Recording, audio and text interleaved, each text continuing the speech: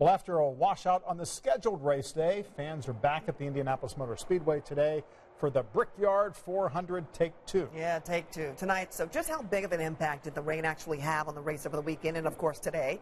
Our Taylor Tannenbaum is in the stands tonight with more on how race fans are feeling on this Monday. Taylor.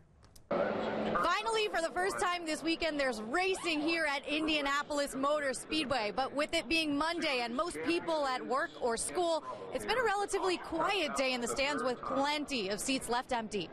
What was supposed to be a revitalized weekend at the Brickyard turned into a rain-soaked weekend instead. Very disappointing. There's a lot of drinking going on. It's been rough, but I mean, the track and Doug Bowles and all of them have put together. They are great.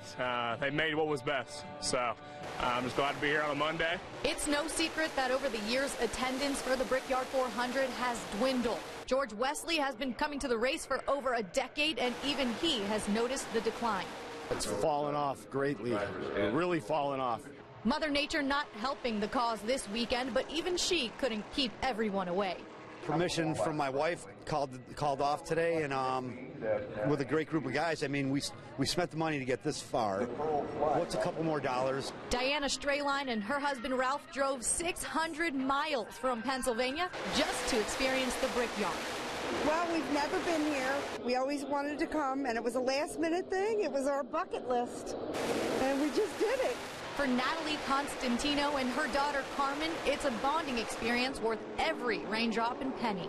We need to keep it going for our younger generation so they know what it's like to see the racing and to see the people. I definitely want to come back here because it has been really fun and I get to spend time with my mom. So Mother Nature didn't completely win the weekend, but there are two drivers celebrating wins today. Dave Calabro and I will have you covered later in sports. But for now, from IMS, Taylor Tannenbaum, Channel 13, Eyewitness Sports.